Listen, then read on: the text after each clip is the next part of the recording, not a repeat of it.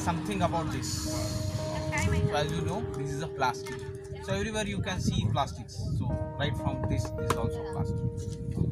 Nowadays there is plastic everywhere. So it become a problem for humanity. So there is a study which says that in a year we produce 400 million tons of plastics. So among that 400 tons of plastics, 75% plastics are just thrown here and there. So they are like a garbage.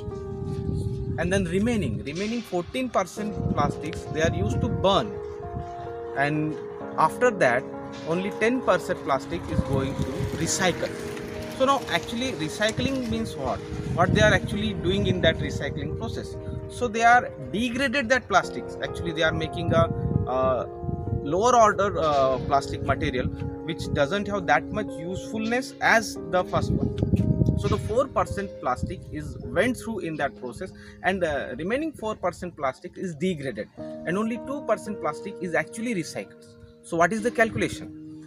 The calculation is, if we are producing 400 tons of plastic in a year, what percentage we are recycling? We are recycling only 2% of it, and the remaining plastic is as it is to create problem.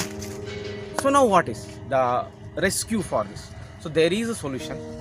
The solution is that we have to change the material. Actually plastic or polyethylene, that is a polymer of ethene. So instead of that we have bioplastics. The concept called is bioplastic. So what we have, we are making a bioplastic from a banana peels. So let's go and check whether it is useful, and let's discuss something more about it. Okay, so this is it. This is the plastic made from banana peels. Now these are the banana peels. Now this is our project, making bioplastic from banana peels. Now these are the samples here.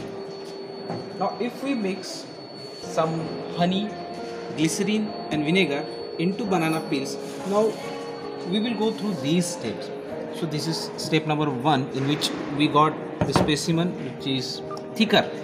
Then we improved the quality by adding some additional materials, and then this product comes, which is like a stretchable membrane, but it is again a thicker.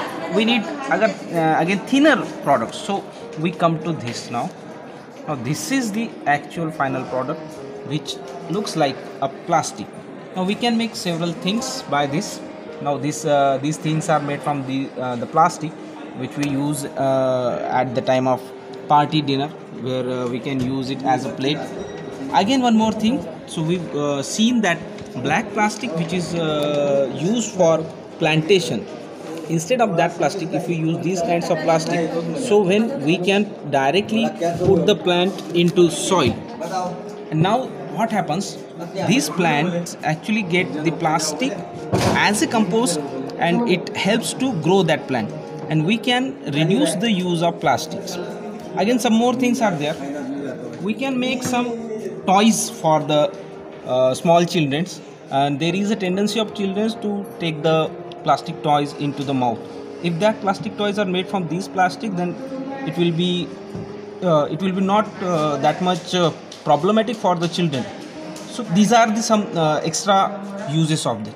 But the basic idea is we have to actually stopping the uses of plastic, and we are trying to give the alternative for the plastic.